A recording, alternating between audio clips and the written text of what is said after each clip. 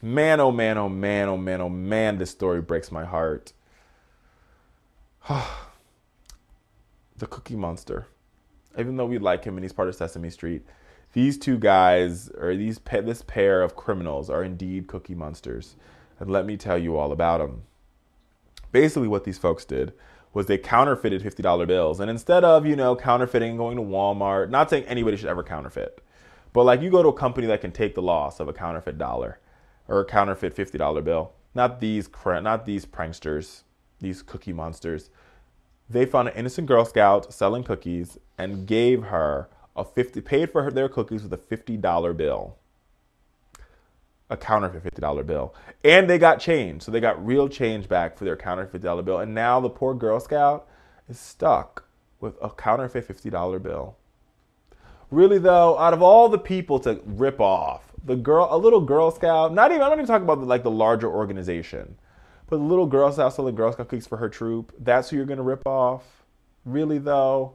Come on, man. Do we have no decency? I feel like I'm repeating myself over and over again. But have we lost our sense of decency in this country?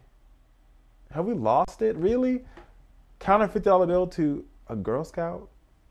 Oh man, sad. It's really sad, y'all.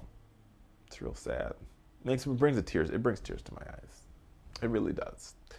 They're still trying to find these two pranksters. But they scammed. It was $200 worth of scamming that they did to the Girl Scouts. It's just sick. Absolutely sick, absolutely repulsive.